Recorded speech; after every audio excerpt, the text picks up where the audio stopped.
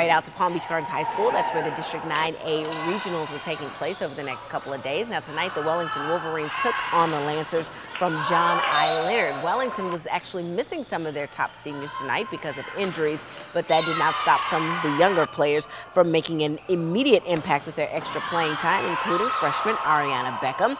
She helped the Wolverines move to the next round of the district tournament with a straight set victory over the Lancers. The Wolverines improved to 11-7 on this season.